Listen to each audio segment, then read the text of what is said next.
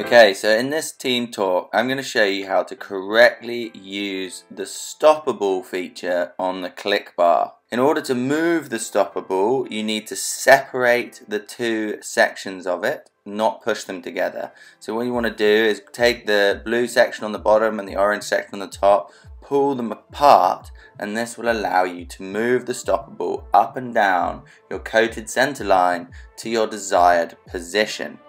Now, everybody's got different length arms, some people are different sizes, some people are bigger than others, so it's a really useful feature to be able to move this stoppable to exactly where you want it to be. Also, if you're doing some old school tricks and things like that, where you're taking both hands off the bar, it's nice to be able to move it whilst you're riding to a lower position, so when you do a jump you can take both hands off the bar without worrying about it fully sheeting out. You can leave this stoppable as standard as it comes out of the bag.